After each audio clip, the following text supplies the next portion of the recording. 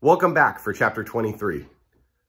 The word of the Lord came to me again, saying, Son of man, there were two women, the daughters of one mother, and they played the harlot in Egypt. They played the harlot in their youth. There their breasts were pressed, and there their virgin bosom was handled. Their names were Aholah the elder, and Aholibah her sister, and they became mine, and they bore sons and daughters. And as for their names, Samaria is Aholah, and Jerusalem is Aholibah. All right, pause. Let's talk about this. So here we're presented with two symbolic sisters representing the kingdoms of Israel and Judah. We will see that their example is a powerful description of how Judah followed in the sinful steps of Israel. Aholah, representing Samaria or Israel, means her own tabernacle. And Aholibah, representing Judah and Jerusalem, means my tabernacle is in her. Aholah played the harlot while she was mine, and she lusted after her lovers, after the Assyrians, her neighbors, who were clothed in purple, governors and officials, all of them desirable young men, horsemen riding on horses. She bestowed her harlotries on them, all of whom were the choicest men of Assyria, and with all whom she lusted after, with all their idols she defiled herself. She did not forsake her harlotries from the time in Egypt, for in her youth men had lain with her, and they handled her virgin bosom and poured out their lust on her. Therefore I gave her into the hand of her lovers, into the hand of the Assyrians, after whom she lusted. They uncovered her nakedness. They took her sons and her daughters, but they slew her with the sword. Thus she became a byword among women, and they executed judgments on her. Pause. Israel's relationship with the Assyrians is well documented. Syria expanded into Israel's land during the reign of Jehu in the book of 2 Kings. The black obelisk of the Assyrian king Shalmaneser III, which was a structure similar in shape to the Washington Monument, mentions Jehu, son of Omri, and pictures him bowing down to the Assyrian monarch. Menahem and Hoshea, two later kings of Israel, also paid tribute to Assyria. The prophet Hosea rebuked Israel for her dependence upon Assyria instead of the Lord throughout the book of Hosea. Verse 11. Now her sister Aholibah saw this, yet she was more corrupt in her lust than she, and her harlotries were more than the harlotries of her sister. She lusted after the Assyrians, governors and officials, the ones near, magnificently dressed, horsemen riding on horses, all of them desirable young men. I saw that she had defiled herself. They both took the same way. So she increased her harlotries, and she saw men portrayed on the wall, images of the Chaldeans portrayed with vermilion, girded with belts on their loins, with flowing turbans on their heads, all of them looking like officers, like the Babylonians in Chaldea, the land of their birth. When she saw them, she lusted after them and sent messengers to them in Chaldea. The Babylonians came to her to the bed of love and defiled her with their harlotry. And when she had been defiled by them, she became disgusted with them. She uncovered her harlotries and uncovered her nakedness. Then I became disgusted with her, as I had become disgusted with her sister. Yet she multiplied her harlotries, remembering the days of her youth, when she played the harlot in the land of Egypt. She lusted after their paramours, which means lover or adulterer, whose flesh is like the flesh of donkeys and whose issue is like the issue of horses. Thus you longed for the lewdness of your youth, when the Egyptians handled your bosom because of the breasts of your youth. Pause. So the judgments upon Israel witnessed by Judah should have been a warning to them, but instead she became even more depraved. King Ahaz willingly made allegiance between Judah and Assyria. Rather than trust God for deliverance, as Isaiah had urged, Ahaz requested Assyria's aid and protection. Then after appealing to Assyria, Jerusalem turned to Babylon. Verse 22.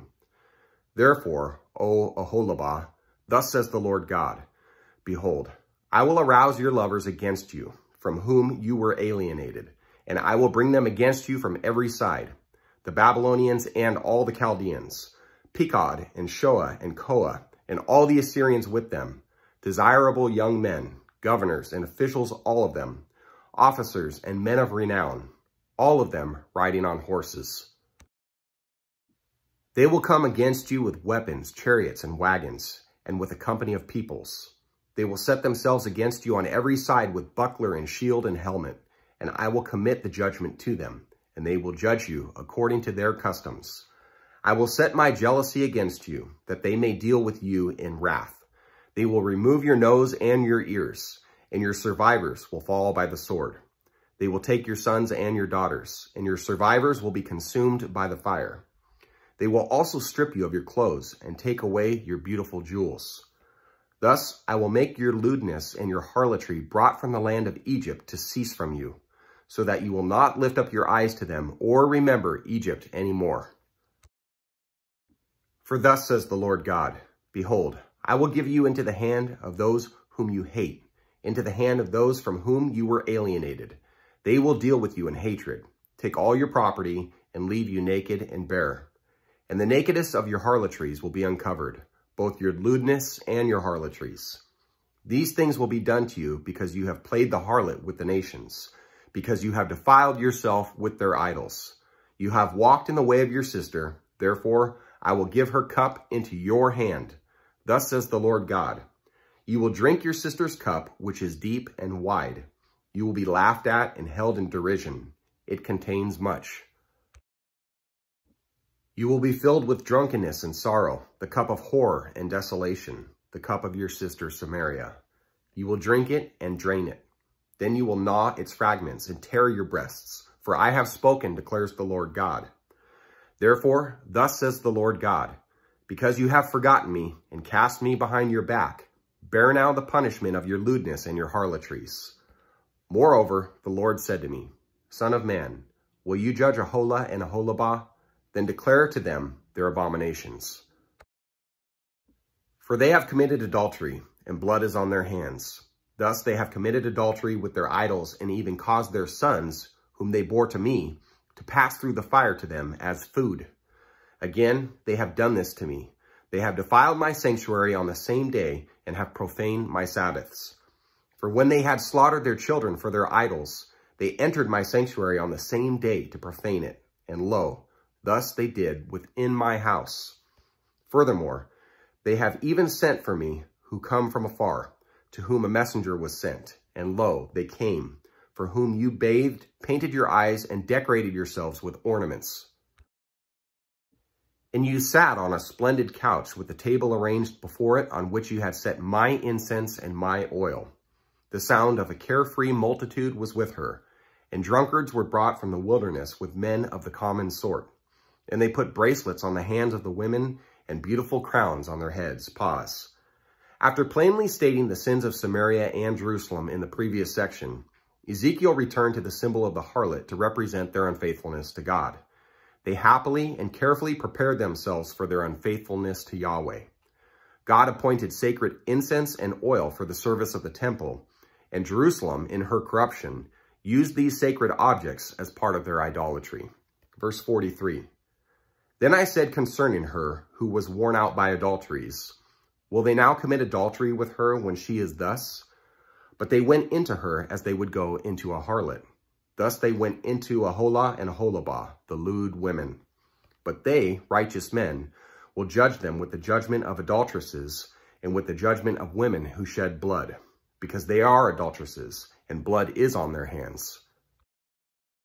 For thus says the Lord God, bring up a company against them, and give them over to terror and plunder.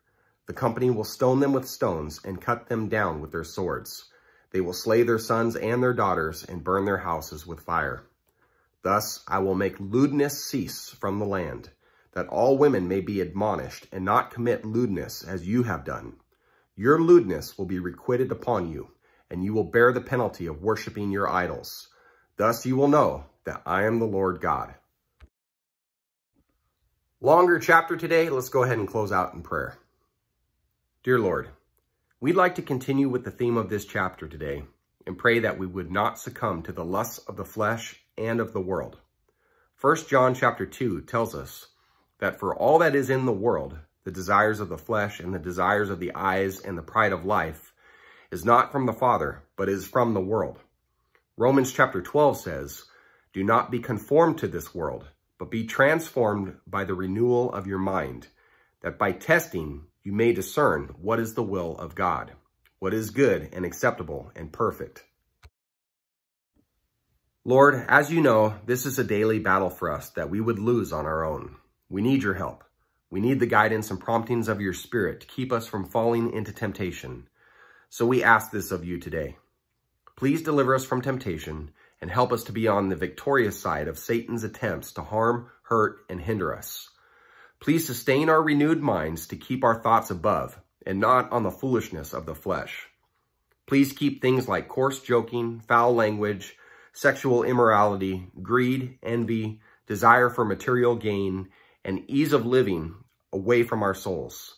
Rather, may we pursue what you taught us: humility, compassion, generosity, patience, kindness, contentment, self-sacrifice, purity, and honesty.